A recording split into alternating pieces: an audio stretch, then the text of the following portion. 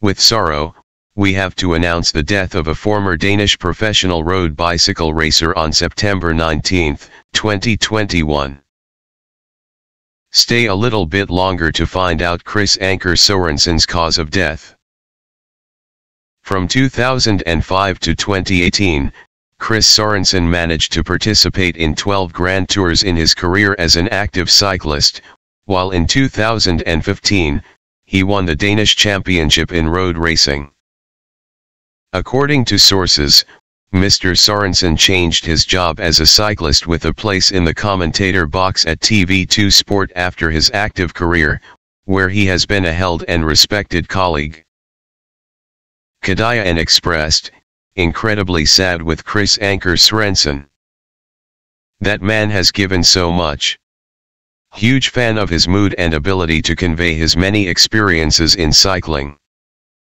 Rest in peace." Unfortunately, Mr. Sorensen passed away at the age of 37. It's reported that he was in Belgium as part of the coverage around the World Cycling Championships. Anker Sorensen's cause of death was reported due to an accident. It is said that he was hit by a car during a bike ride. According to TV2 Sports director, Frederik Lawson, "It is with great sadness that I have received the news that our good colleague Anker Sorensen is dead." It was added, Mr. Sorensen was in Belgium for the World Cycling Championships. Today, Saturday, he was out cycling and was hit by a car, and he later died of his injuries. Our thoughts and deep sympathy go to Anker Sorensen's family, says Frederik Lawson.